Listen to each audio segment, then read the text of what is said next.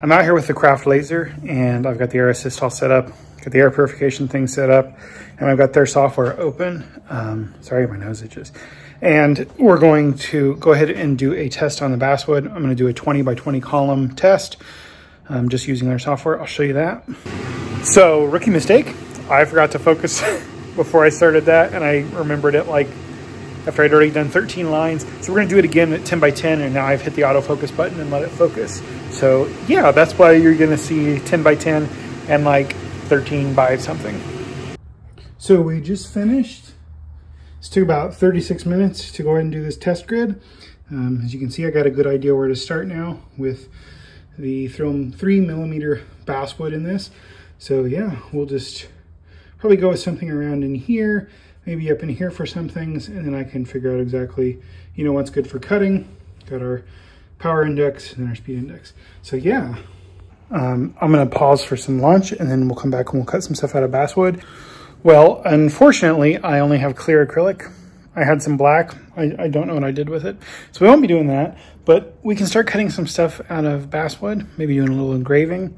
So yeah, I'm gonna go ahead and fire that up, and we'll see what happens. So just using their default settings in their application, I'm going to cut this heart out perfect. I'm very happy with that. Now, I prefer to use light burn, but their software has a lot of features, and clearly their settings, at least for 3mm basswood, are freaking amazing. That was the first try, just using the default setting. I could have avoided all of this and all of that. So yeah, I'm going to cut some stuff out and maybe engrave some stuff in a section of this and come back. So that came out perfect. Well, it cut perfect. I would like the text to just be a hair darker. That's easy to fix. I just change the settings a little, it'll come out perfect. You can do all kinds of stuff with this. I really wish I had some black acrylic. I'll do that in a future video, so stay tuned for that. I know I have some around here somewhere, I'm just not sure where it's at. But yeah, you can do some fun stuff. I'm gonna try to do an image now on a wood coaster. I should have some of those, and we'll get those out and we'll go ahead and give that a go. I didn't even try to line this up just because I'm gonna throw the coaster away, but you get the idea. Get you a little bit better lighting there. Like, you did a really good job. The texture is just from the grain, wood grain. You can see that.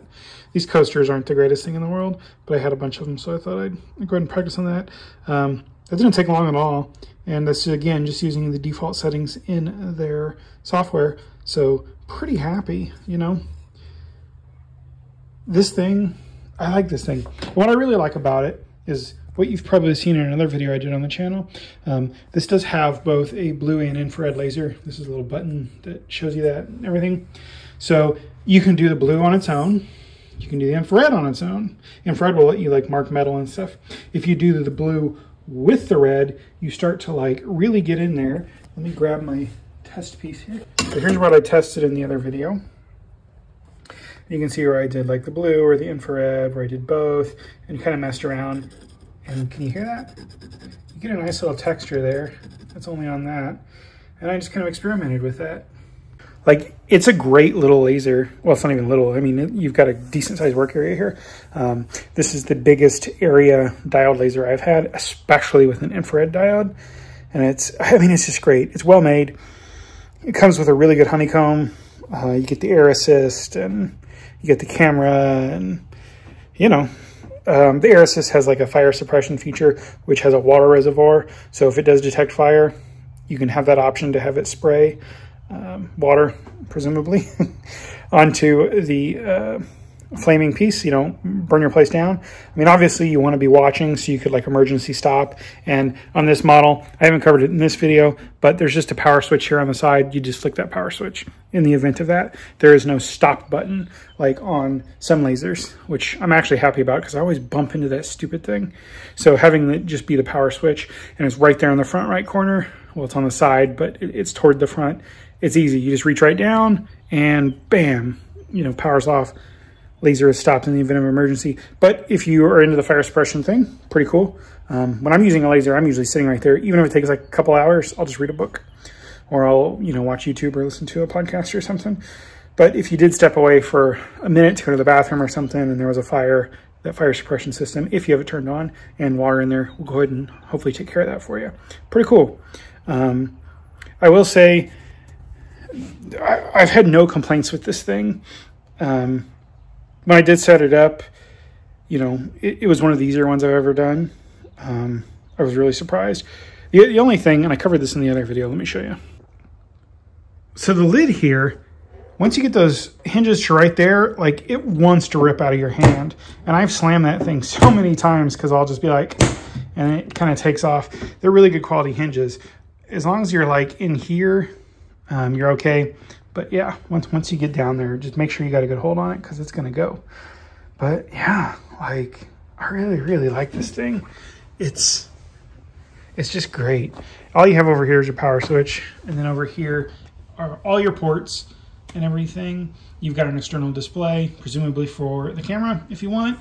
You get your computer, which is USB-C, you know, the Wi-Fi, power in, and then the two cables that go to the air assist thing here. And yeah, that's pretty much it.